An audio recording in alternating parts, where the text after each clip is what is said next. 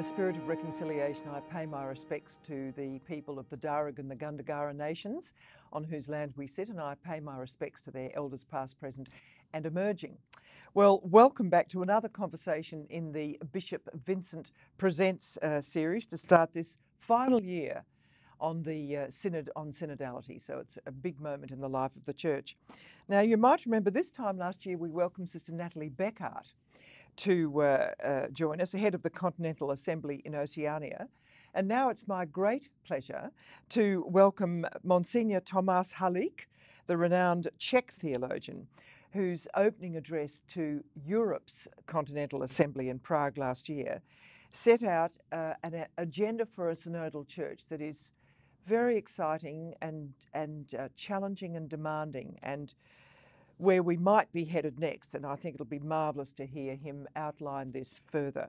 Joining us also is our own Australian Jesuit, Fr Frank Brennan, who to offer his reflections on what happens next from our view here in Australia. So welcome to you both. Thank you. Now, Monsignor Tomáš, Tomáš, your new book, The Afternoon of Christianity, you appeal in it for a transition from the wreckage of the morning of Christianity to a more mature afternoon form. Now, look, that is a very arresting invitation. Do please go on. Okay, so this my book, The Afternoon of Christianity, was inspired by the idea of Carl Gustav Jung, the founder of the depth psychology. The human life is like a day. The childhood is the morning, then normally comes the midday crisis, midlife crisis, and after the afternoon of life is the time for more maturity, to go deeper. And I applied this metaphor to the history of Christianity. So morning is a pre-modern time for building the doctrinal structures, the institutional structures of church, and then came the midday crisis, the modernity, enlightenment, atheism, time for shaking of these structures. And I think this crisis, it's till now. For example, the abuse scandals was also part of this midday crisis. But after the crisis, there's a possibility to go deeper, and and I think we are now at the threshold of the afternoon of Christianity. The afternoon could be also the bad afternoon. Somebody would like to continue just in what was before, but it is a new challenge, it is a new possibility. So the aging, yes, the afternoon aging could be the bad aging, just the nostalgia for the past and to be rigid. But there's also the possibility to go deeper, to develop the depth dimension of religion, which is spirituality. So I think this call of Pope Francis to synodal reform is a very important moment in the history of the Church. It is, or maybe, the beginning of this afternoon of Christianity, if it would be accepted in the Church. I think the Pope gave us the great impulses, inspirations, but it is our task to reflect it more deeper and to put it in practice, of course. Now, some might say, well, afternoon is followed by evening, which is typically sort of, you know, in the metaphor, is sort of a decline. But you don't see it like that, do you? So I say this last sentence of this my book, when I'm saying, yeah, the evening in the Hebrew model of a day of time is the beginning of the new day. When the first star is, it is the beginning of a new day. So the evening is not the end, but it is the beginning of the new era. And we should be prepared for this new era. And this afternoon is the preparation for something. And there is this possibility for this good aging, for more wisdom, more depth, and so on. Is it a death and resurrection experience a bit you're talking about? Yes, yes. I think there's another model we can use, and this is the mystery of Easter. So I think that the event of Christ is continuing in the history. There is the not only the creatio continua, it is the definition by the St. Augustine said, to pray, it means to close your eyes and imagine that God is creates the world now. And I think there is not only this creatio continua, this continuing creation, but also the continuing of incarnation, of passion of the crux of the cross, and also the resurrectio continua, the continual resurrection. So the resurrection, yes, it's a great event in the history of salvation, but it is not closed. It's going on, and I think to believe and to believe in resurrection, it means open our eyes, open our heart, and say, Christ is risen now. Christ lives in our faith. Christ lives in our church. Christ. And I love this scene from the Gospel, the women by the tomb, empty tomb, and they listen the voice from heaven. Why do you seek the living in the by the dead? He is not here. He is he's risen, and he is in Galilee. Go to Galilee and to find him. And I think we have the task to seek the Galilee of today. So the space, the place where we can meet the resurrected Christ today. Because the resurrected Christ, the resurrection is not just the reanimation of the dead body, it is the transition, transformation. Even the nearest and dearest of Jesus Christ were not able to recognize him when he came again. So Mary Magdalene, so he's a garden, and so. And I think that Jesus Christ is coming to us in the many transforming form, and our task is to seek him, and the Christian existence is the adventure of seeking and finding Christ in a very different new transformations, also outside the church. We should go outside of our institutional structure and our mental structure, perhaps in the space where these nuns are, the people they... The nuns, yes, the census, the growing numbers who are no believers. Look, this is interesting. So the Galilee you describe, am I right in imagining that it's the great unwashed, as we say in Australia, the sort of the secular world? Is that what you mean? The sort of people where it might be indifference rather than atheism that's necessary. Yeah. So I think in this very important moment, not only of the history of the church, but also in the history of our civilization, there are many wars fail, not only the Berlin Wall, but also the wall between the believers and non-believers. I think they are now not the separated groups of people. The dialogue between faith and unbelief is inside of the soul of many people. So many people. So you think there's a search on much more yes, than we yes. recognise? I think that a number of people, they are fully identified with the churches and the organized religion is diminishing. But also the dogmatic atheists, the number of the dogmatic atheists, I think, is diminishing.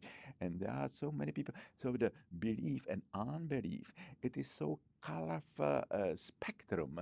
And there are some people, they have this dialogue between belief and unbelief in their own soul. And I think it's a very interesting dialogue, because sometimes the doubts and faith are like the two sisters. They need each other. So the faith without the critical questions, without doubts, could be fanaticism, fundamentalism, bigotry, but also the doubts without the fundamental, this ontological trust in the ontological mystery, how to say it,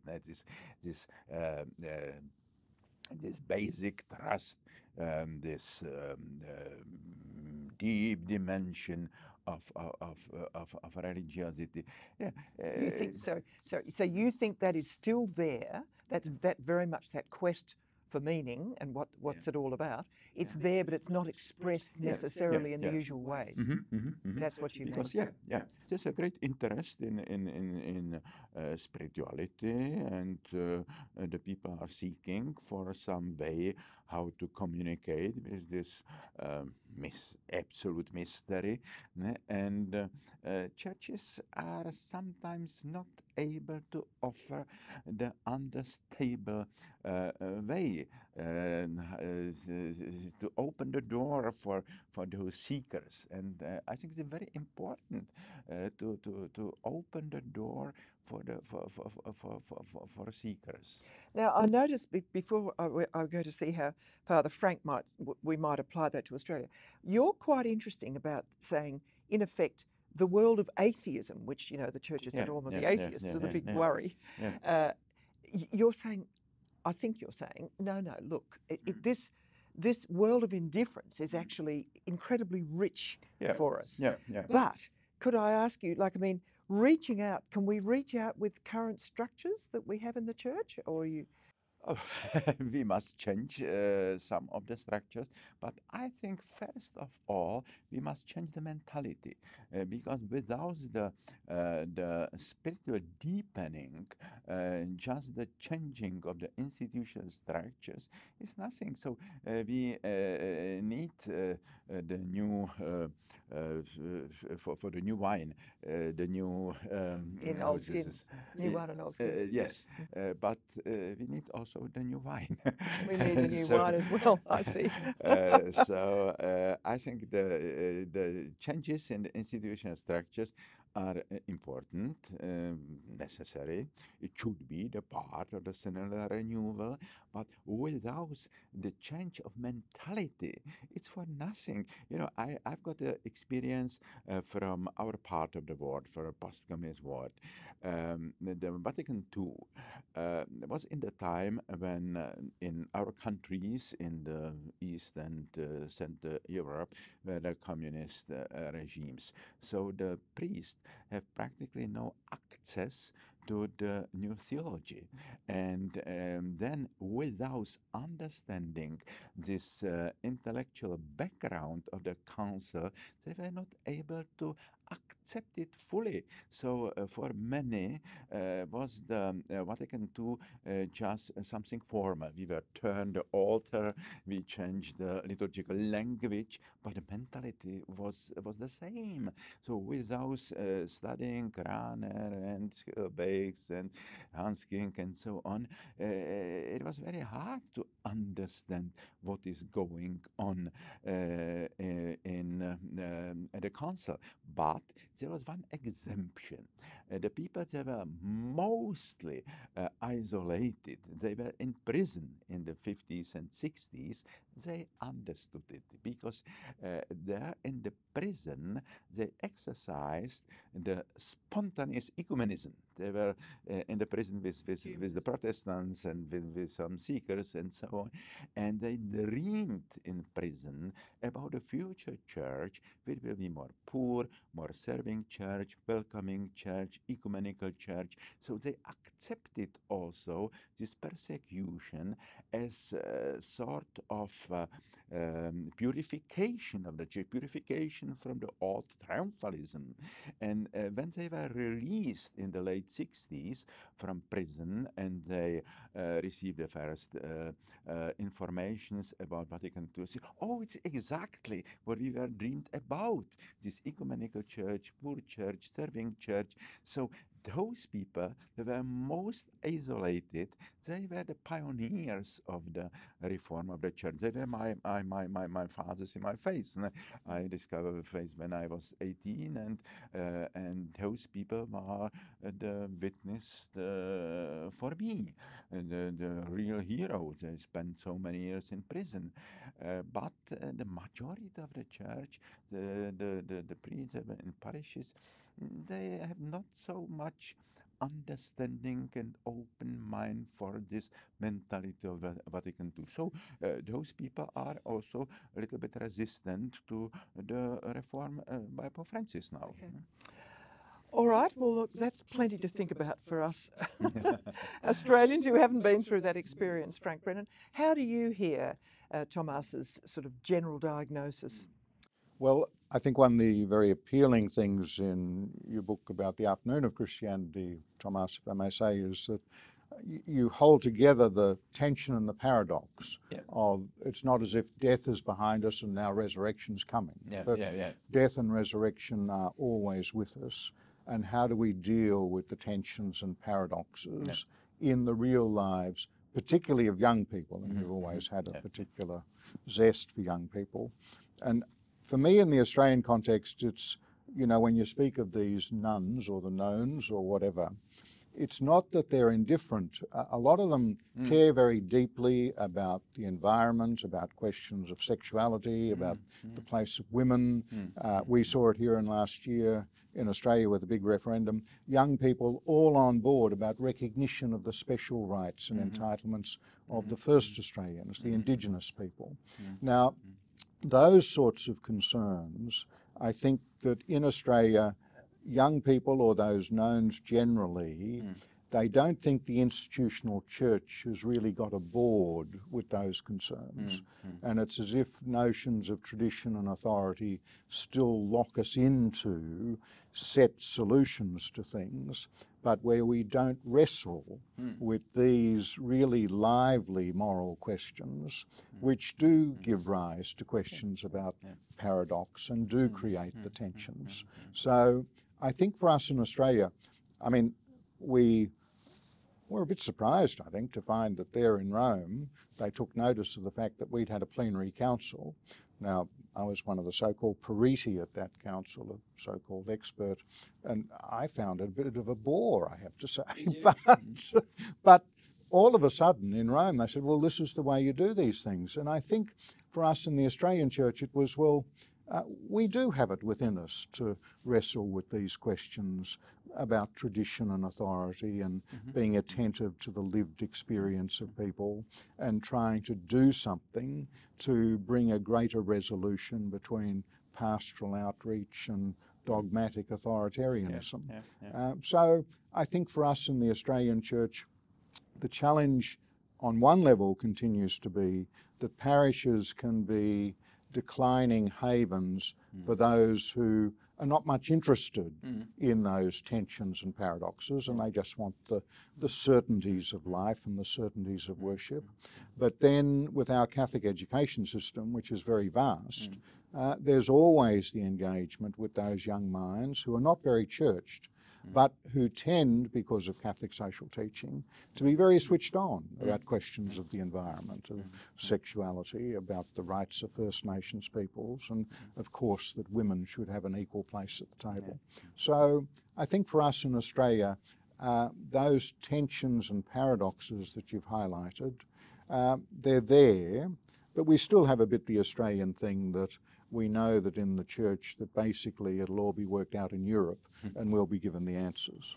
Yes, it's interesting you say, because I didn't find that, I wasn't at the plenary all through. I reported on it, and I was amazed by the level of commitment I saw, and I knew it didn't extend into the pews. I'm not stupid, but I thought that there was a sense that there was a only there could people work hard on what it is that the church had to provide, which wasn't politics, because some of what you're talking about is straight politics, if you know what I mean.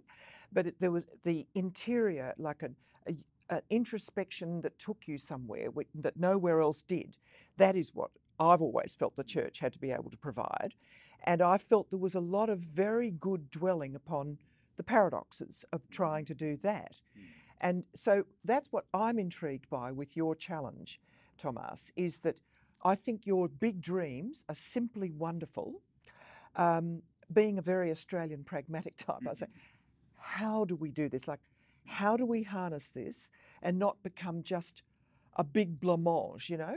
Some sort of search that, yes, is admirable, but does it have any sort of real guts, you know? But a little bit also from this our conversation, I feel that the Czech Republic and Australia are very distant in a geographical sense, but perhaps not so distant in this mentality, because we are the secular country and with the very strong secularization also before the communism. But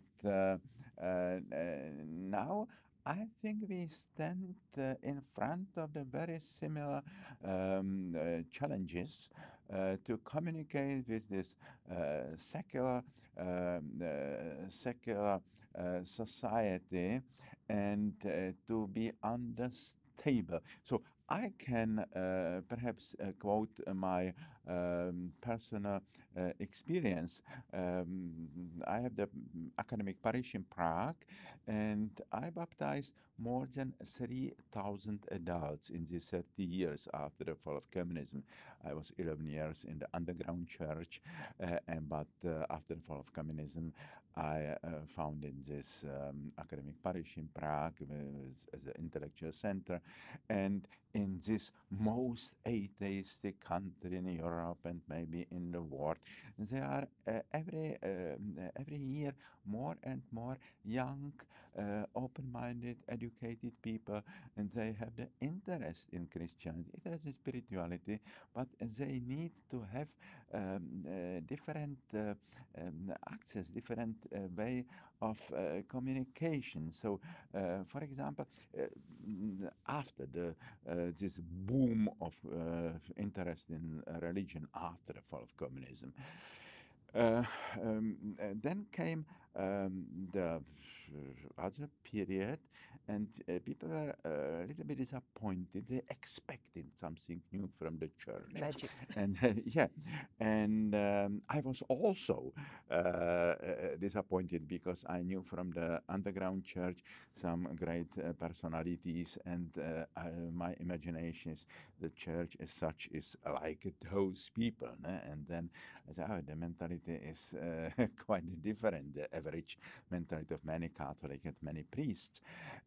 But yes, and many of these young people I baptized, they finished the study in Prague and came and returned to the small towns, and there was a church with 5 other ladies and one priest. He has already 10 years the same preaching, and when they say, oh, I would like to help you, no, I do everything myself, and no, oh, you are from Prague and from Halík, no. And so they were disappointed. They say, it is the church, so no thank you. And but now we created a spiritual center for spiritual retreats, and there are the courses in meditation, in contemplative prayer. There are some creative retreats, for example, with films. The people are 1 week in the absolute silence, and they see twice a day very strong film, and they should meditate about it, how it connected with my own life story, with my emotions.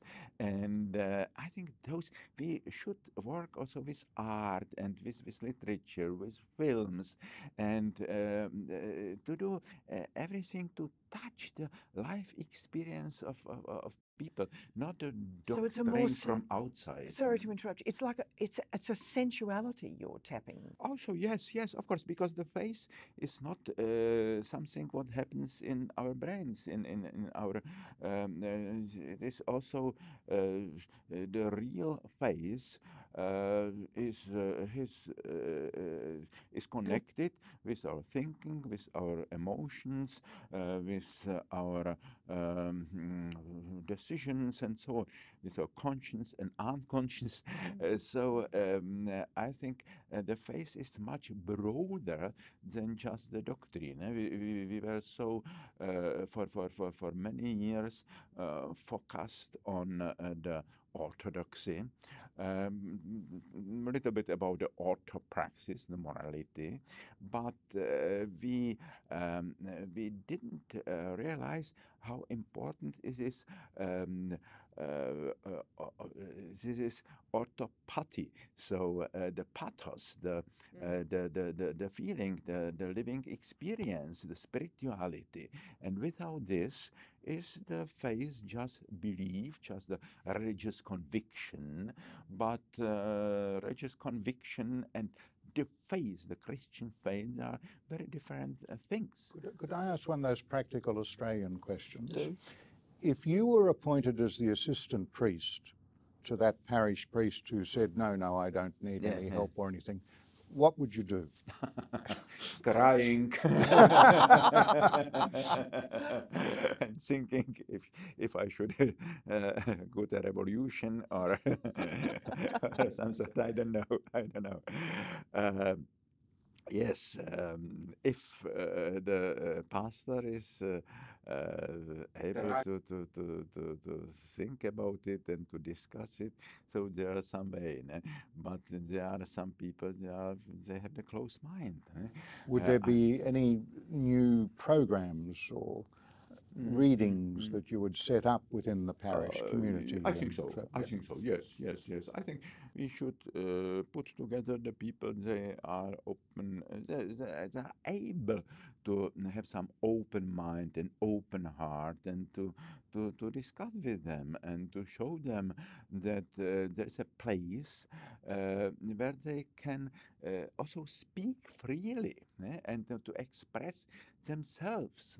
And I think it's important to create such of places to meditate together in silence, and also to speak freely about our difficulties with faith, about our struggle with God, and so on. So this is the part of synodality also, this common way and this place for sharing our experiences that speak very freely, open about it. It is something new in the church. And that doesn't sort of frighten you, I mean, because a lot of people would say, oh, where will that go? Where will that head? Can you harness it? But your point is, don't harness it, I think. Let it go. For many people, the church is, they are members of the church not because of the gospel, but they want to be the part of the institution which is stable, which is in the time of so many changes, unchangeable, but it is the illusion. The church is also, all living organism is changing and is in development. So this traditionalism is the revolt against the tradition. Tradition is the living river of recontextualization or thinking, the creative reconciliation, but the traditionalists, they want just to stop this river and it is the idolatry of something which is put out of the context. And yes.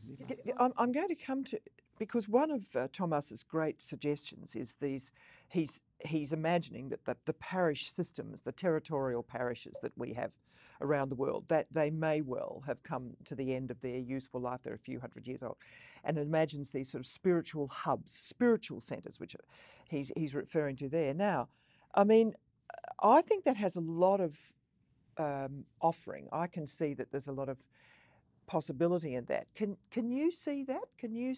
Have you seen it? Well, with respect, I can see it, but I think it's got to be a both and, if I might say, in that I think deep in the human heart, particularly for those of a Catholic perspective, the idea of a worshipping community where, particularly at events like weddings or funerals or baptisms or whatever, that you've got a sort of structure which is a local structure, a local community. Now, I think if you can create the hubs which complement that, I think it'd be a very good thing. I think we risk throwing the baby out with the bathwater, as we would say, if you simply say, oh, well, the parish structure, you don't need it anymore, or it's reached its use-by date, in that I don't think the creation of the spiritual hubs will be enough to get us there in terms of communal identity, communal worship. And let's be very blunt, there are not too many Tomáš Halíks around. I mean, if every parish priest was like you, who could convene such a hub, well and good. But like that old parish priest you're referring to, you say to him, look, we're going to abolish your parish, but you're going to convene a spiritual hub. Well, there won't be any takers. You're absolutely right. But you know, this is a small thought from me. I've often thought that the tapping into the great, rich cultural tradition that Christianity represents is completely ignored by parishes. You know, like just the sheer artistry on the walls, if you know what I mean, and just where this comes from, just a sense of context and a little bit of grandeur, a little bit of perspective beyond sitting there and, you know, doing a little bit of prayer, as it were. You know, I sort of feel that that is available and could be done. It is. I think the sort of aesthetics of Catholicism have been enhanced a bit since COVID in this country, particularly, if I may say, the sort of Zoom masses and things from cathedrals. Right. They've come out of themselves, and there's been a discovery of that artistic tradition and the need for an aesthetic expression of things. So I'm all for it. For me, it was the door. The first attraction of Catholicism was this aesthetical. Was it? Yes. The architecture in Prague, the architecture of the churches. It was in contrast with this grey socialist realism and the spiritual music, and then the writers like Chesterton or Graham Greene and so on. It was for me the entrance to Catholicism, and but I would perhaps be just the aesthetical and intellectual sympathizer with the church if I wouldn't meet some witnesses. In the late 60s, you need witnesses as well as experience. In the late 60s, I met the priest. They spent so many years in prison, and so the church has for me some human face. Before it was just the aesthetical, intellectual inspiration, but it's not enough. It is I can be the sympathizer with with the Christianity. There are many, and for some culture Christianity. But to be a member of the church, I need a church with some human faces. And see, that's a lovely twinning. And I mean, may I say that this very parish, this very diocese we're in, the beautiful newish now cathedral here in Parramatta is sublime as far as I'm concerned. It is a beautiful, imagined structure. It's modern, it's thoroughly holy. It's a marvellously invitational thing, I think. And of course, a lot of the architects who do build modern churches are professed atheists, ironically, to go back to your point, who imagine that in a very, sort of tapping into all of those quest issues, and they produce these beautiful outcomes. The Christian arts is always connected with the sort of faith. If the faith is just the ideology, then the spiritual art is the kitsch, the ideological kitsch. So it was in the time of this Pius the Ninth and this Pius epoch in the Christianity in the late 19th century and the beginning of the 20th century.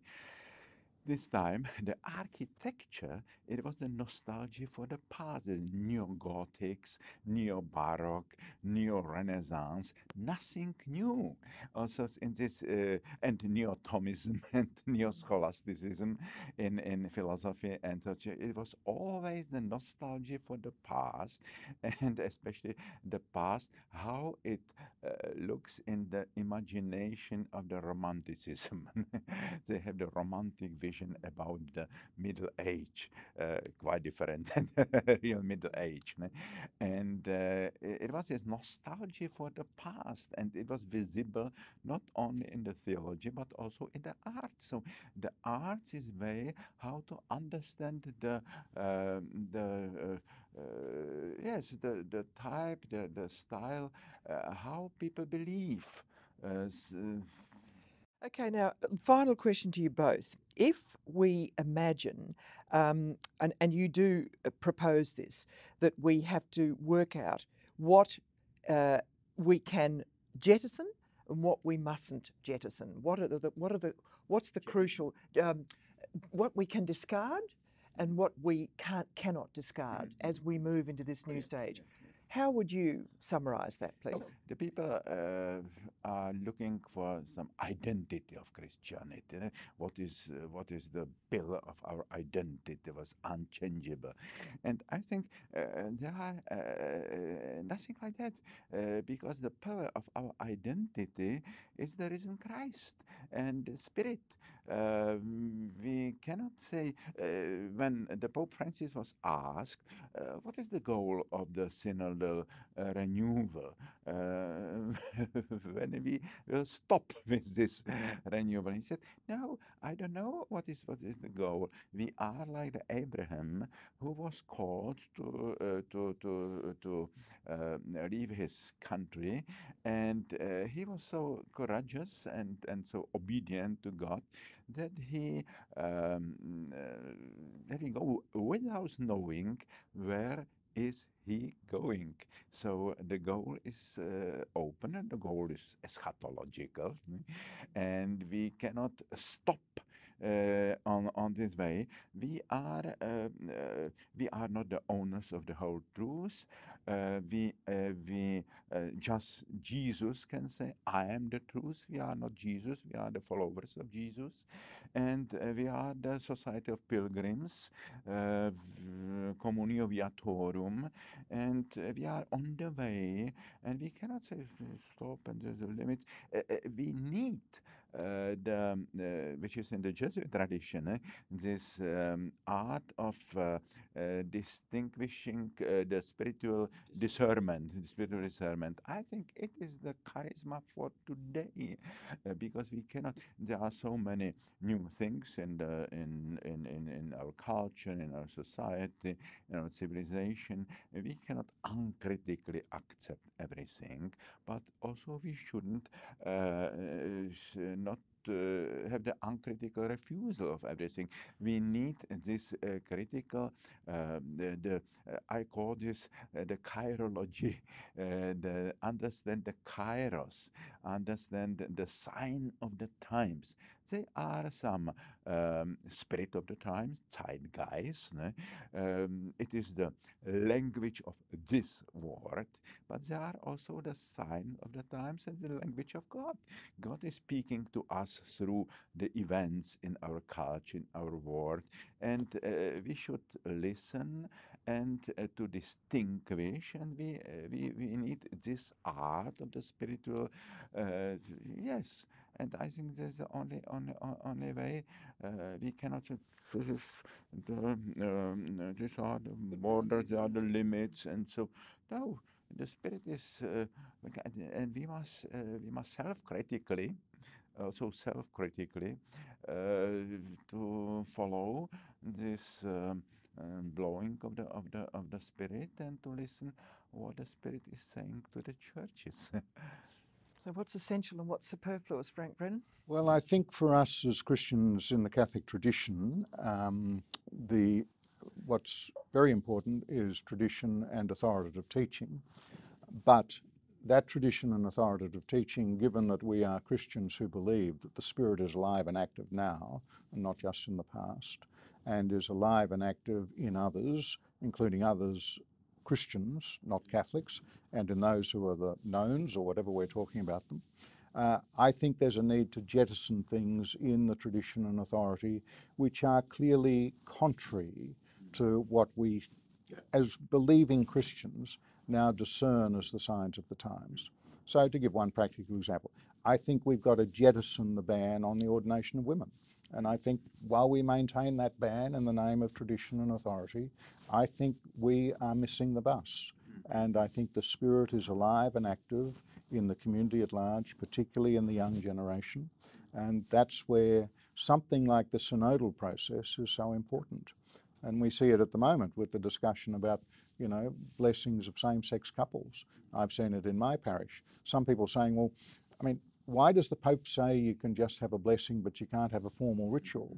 Others saying, well, isn't this contrary to the teaching of the Catechism? There's the tension and the paradox that you've highlighted, but what's essential is the respectful hub, if you like, at the local parish level where that conversation can occur and where the teaching can then develop. And so then tradition and authority can be maintained intact. Oh, just a small challenge. You know, as you've written it, remembering that Jesus Christ said to St. Peter and the fishermen, go out into the deep, cast your nets. Yeah. You know, don't think it's going to be safe. Again, Jesus came to this fisherman. They were so frustrated. They told him, we were catching all night and there's nothing. So it's a very bad moment for the preaching. Yes. And those fishermen, those first disciples, they weren't even there listening to his message. No. Yeah. They were out fishing. Sure. And he left those who'd come to listen to him, and he went out into the world to those who were fishing and said, you're the ones I want. He wasn't conducting retreats with them. And they say, our nets are empty. He said, try it again. And I think this is something very important for our faith. Try it again. There are so many frustrations in our life, in our church, and Jesus is coming and said, try it again. It's one of the very nice things, I think, in your new book, where you say that there are those who are now saying, well, yes, we believe, but we believe differently. Yeah. And it's the difference. Yeah. That's where we should be focusing. That's where the Spirit is at work. All right. Well, look, thank you both very much indeed. It's wonderful to have you visiting us. Thank you very much indeed, Monsignor Tomáš. And I will look at Czechia a little differently, having sort of drawn that analogy with Australia. And Frank Brennan, thank you to you very much indeed. Always good to see you, Geraldine. Well, look, I do hope that that's been rewarding for you. It certainly was for me. You know, the source, I think, of a lot of promptings for us as we head into this final year of the Synod on Synodality. So thank you for your time today. Bye-bye for now.